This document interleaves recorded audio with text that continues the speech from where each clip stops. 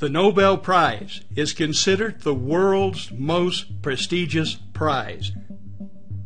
The nomination and selection process of a Nobel Prize winner is long and rigorous. It starts with a nomination of thousands of candidates whose names are scrutinized by experts until only the winners remain. Amazingly, it is not until the winners are announced that they even know they had been nominated. Every year since 1901, the Nobel Prize is awarded to those who, during the preceding year, shall have conferred the greatest benefit on mankind. Now, with over 100 years of Nobel Prizes to look back on, it is clear that some discoveries have conferred greater benefits on mankind than others. The following 4 Nobel Prize winning discoveries are arguably among the best of the best. Nobel Prize number 1. In 1901, the very first Nobel Prize in Physics was awarded to Wilhelm Röntgen for his 1895 discovery of X-rays. The ghostly image of a woman's hand seen here appeared in almost every newspaper in the world. People at the time were stunned by this chilling picture. It was the hand that literally shook the world. Doctors, however, instantly realized that this new photographic technique could help them look inside the human body without surgery.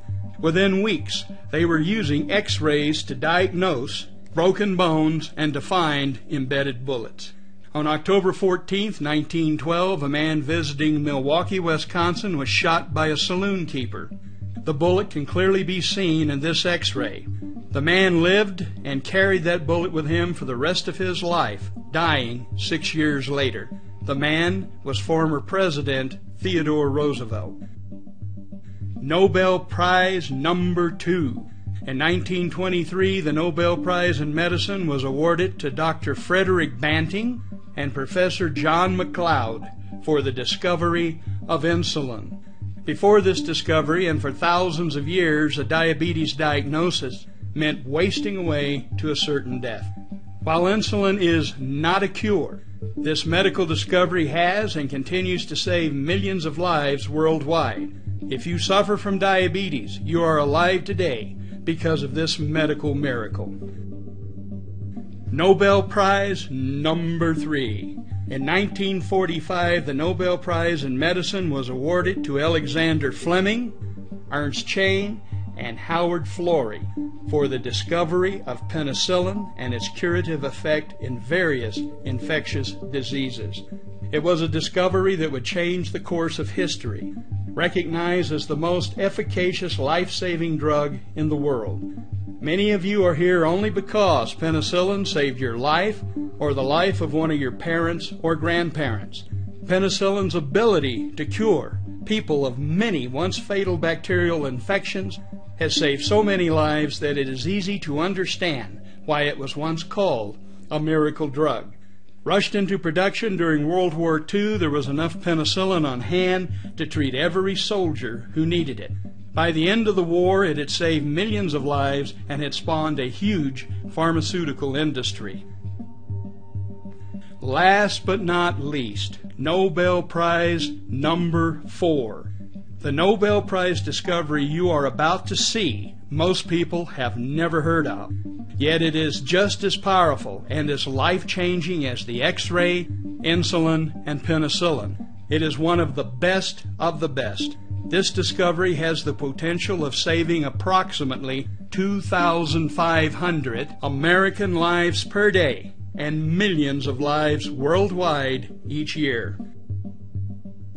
The Nobel Prize in Medicine for 1998 was awarded to 3 American scientists for their discoveries concerning nitric oxide as a signaling molecule in the cardiovascular system.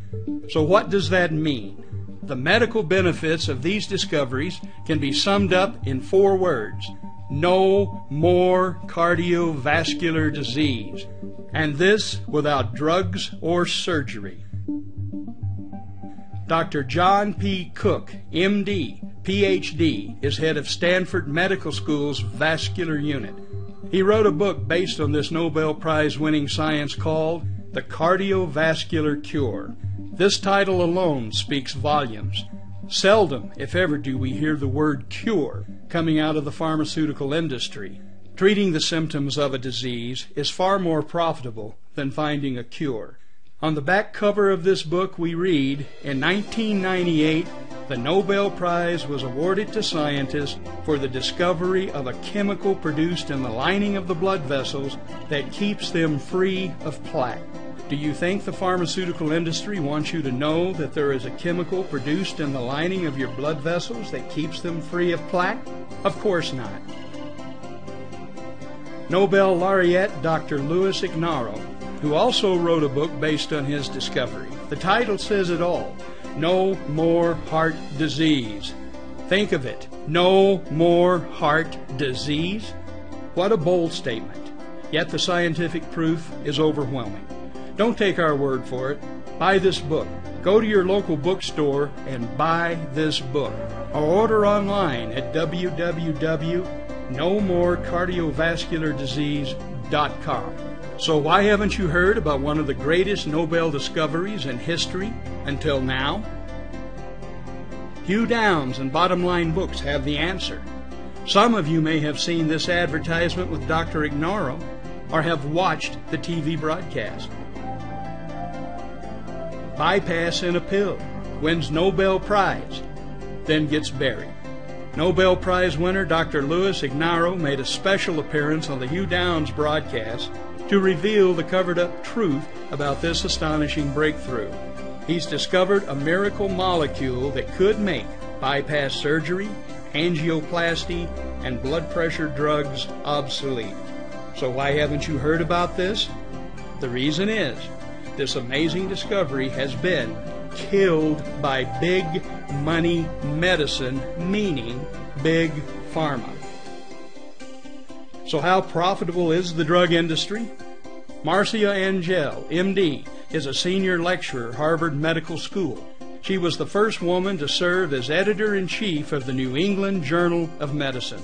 She has written a revealing book titled The Truth About the Drug Companies, How They Deceive Us and What to Do About It.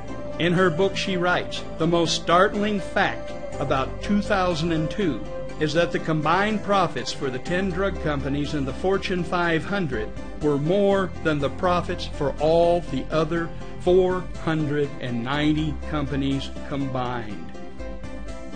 It's all about the money. Cardiovascular disease is big business for the pharmaceutical industry. In 2007, statin drugs alone generated $34 billion in revenue to the drug companies.